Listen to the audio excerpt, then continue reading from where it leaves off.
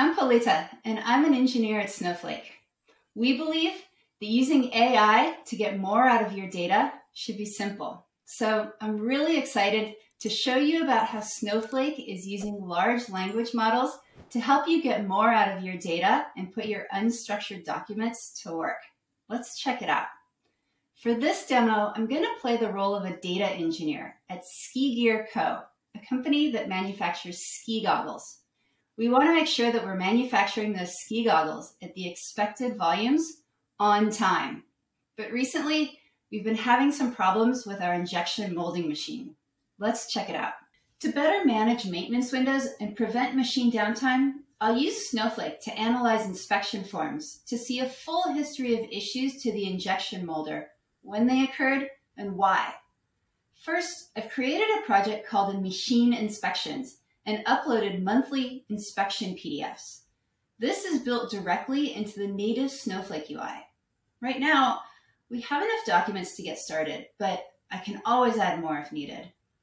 These documents contain a mix of fields and free text, which makes analyzing them very time-consuming and error-prone, or requires machine learning expertise.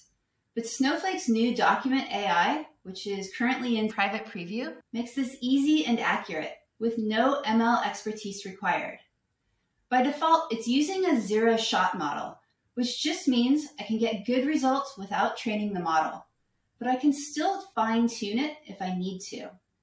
On the right, we see a preview of one of the documents I've uploaded. To start extracting information, I can just type my questions in plain English. You can see we've already asked questions like, when did the inspection happen? Who performed the inspection? Notice here that Document AI can even read a signature. What was the inspection grade? And now let's ask what part was defective. To answer, Snowflake is using a first-party large language model to provide an answer, along with a confidence score, all with no code required. I can flip through the documents to see how the model is performing. Here we can see that the model is reporting a defective part, but in the document, there were no issues found in inspection. What's especially powerful is that I can correct the answer to none and click Start Training. In Snowflake, we use this feedback to fine-tune the model. Now we can publish the model, so we can apply it to analyze the full set of inspection documents. Other teams will even be able to use it for inference. In the interest of time for this demo, I've already published the fine-tuned model into my account. Using a simple SQL query, I can call the model now to analyze the inspection documents in one go.